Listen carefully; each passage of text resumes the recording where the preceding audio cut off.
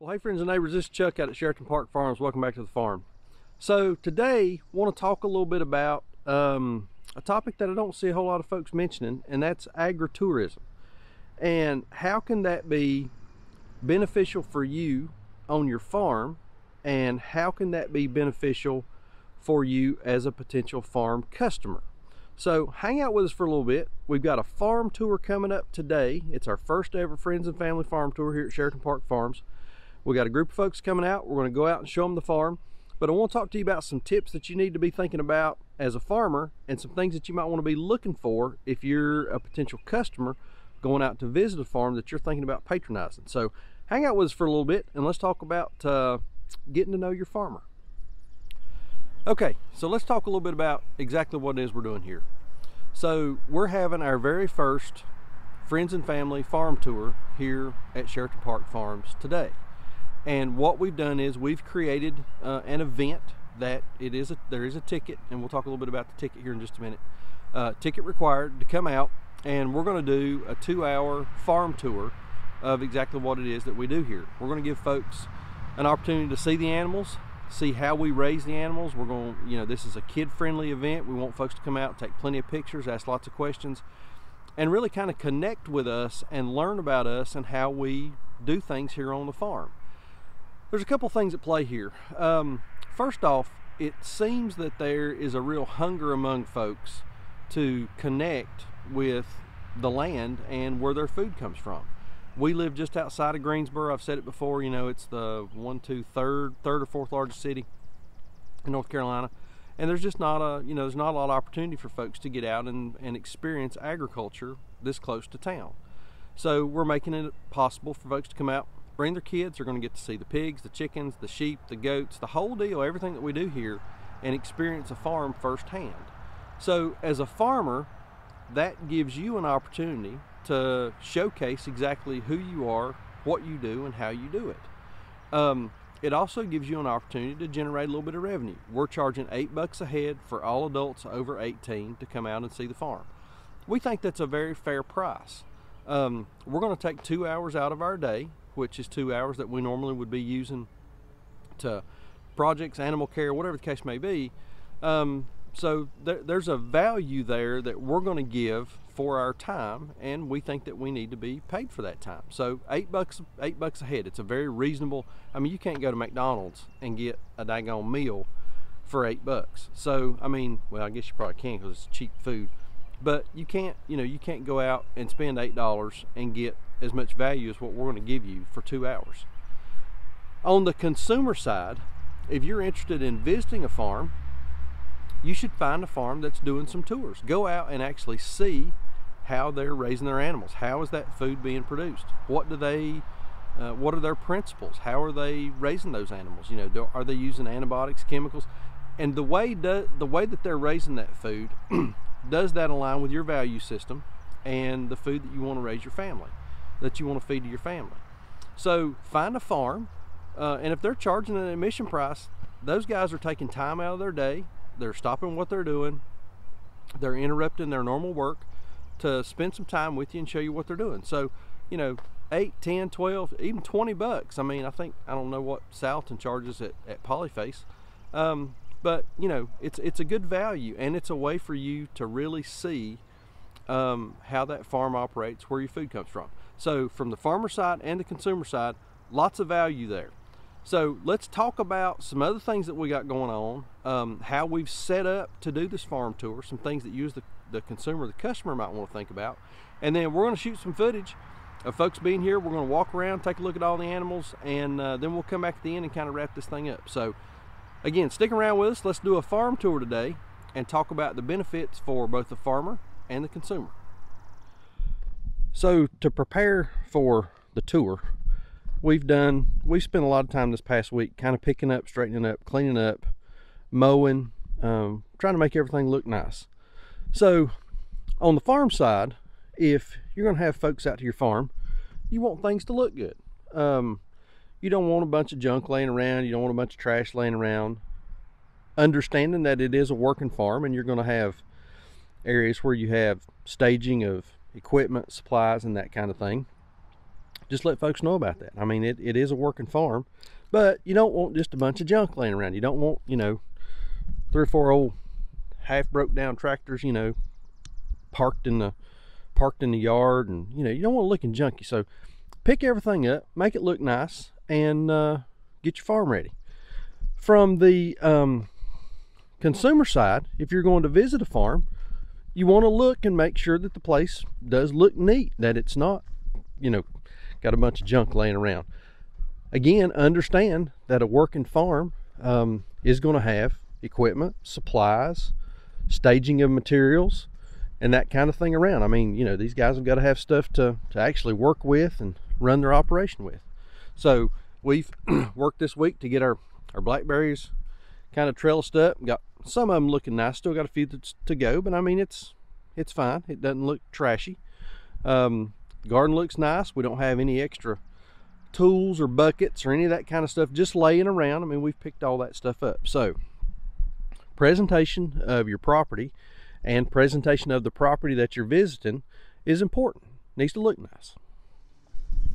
So something else that we're doing is we're going to fix some samples of some products from what we have here on the farm. I think it's a good way to really let folks experience everything that the farm has to offer. They're going to see the animals, see how you raise those animals, how you care for the animals, but also, if you can, give them an opportunity to try a little something. We've got some thin cut pork chops. We've got some of our breakfast sausages. Sandra has made some meatballs. We got a little bit of chicken cooking. What are those, brats? Yeah. We got some bratwursts. So what we're going to do is, you know, we're certainly not going to feed a meal here, but give everybody a chance to sample a few things.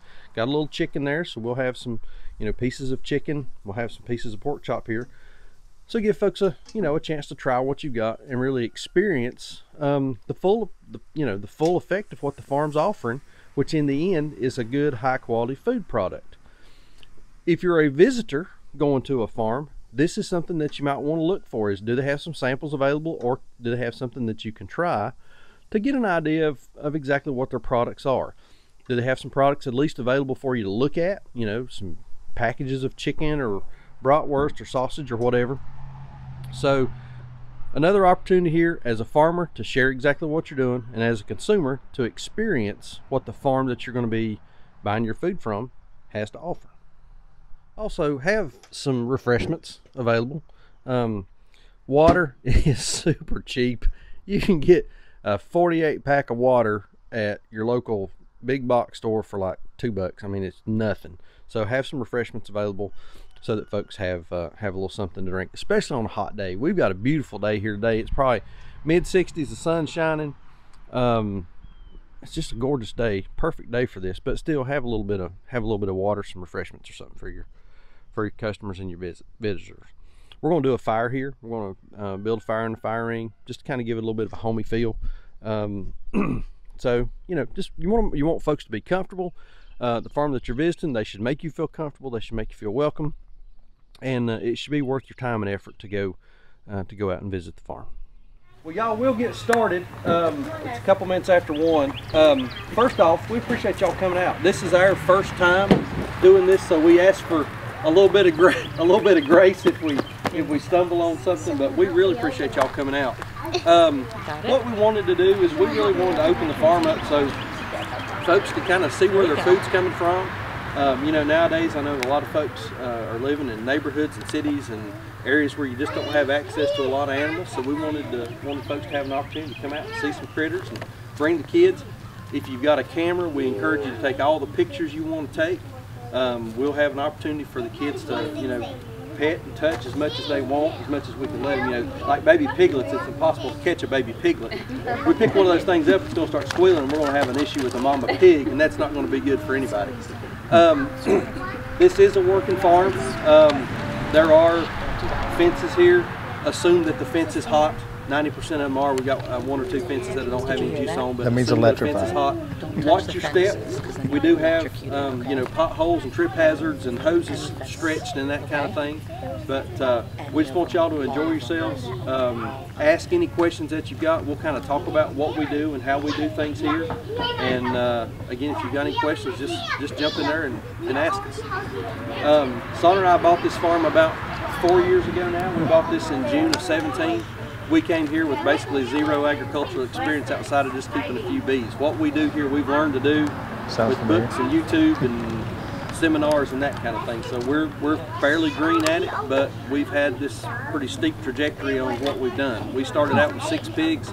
Right now there's about 70 pigs on this farm. There's a little over 400 chickens, some turkeys, some goats, some sheep. I mean, we've got a whole bunch of different stuff going on. So.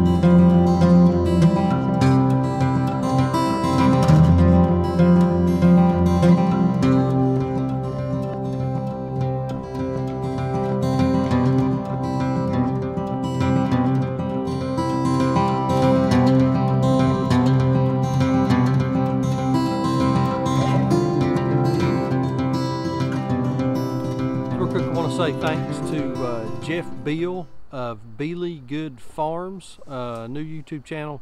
A fellow farmer here in Central North Carolina came out and was with us during the tour and shot a lot of the footage that you just saw in the actual farm tour piece of what we did today. So a couple things to keep in mind. Remind folks as they're going to be on your farm that it is a working farm. Remind them of trip hazards and that kind of thing. That sort of thing to look out for. You might want to talk to your insurance carrier about liability insurance of having agritourism events and having folks on your farm, and just make sure that you're well covered there and you're not exposing yourself to any unnecessary liability or anything like that. We did not do waivers. We certainly don't want to take up a bunch of time, even though it may be the smart thing to do. We don't want to take up time to distract folks from the farm experience and what we're trying to accomplish here, and that's to show them what's going on an actual farm. On the flip side, again, if you're a potential consumer and you're going to a farm tour, remember that it is a working farm. That's an operation. That is a business. So be aware of potential hazards. Fences are going to be hot. There could potentially be trip hazards. Holes in the ground. Our chickens will dig a hole for a dust bath that you could stick a bowling ball down in. So be on the lookout for that kind of thing. Overall, great day. We ended up with about 30 folks here. I think Saunders said there were 16 adults, 14 kids. So the attendance was outstanding. Kids seemed like they had a great time even after everybody was done. We had folks that were kind of sitting around the fire ring. Kids were out in the yard playing, running, just having a good time and really enjoying themselves. I think some of the moms and dad probably had a good time letting the kids kind of go do their thing and let them enjoy being outside, burn off a little bit of energy. And I'm sure some of them probably slept pretty well last night. So 16 adults, that was 16 admission tickets that we had. And then again, we had some samples out. We showed a little bit of that a few minutes ago.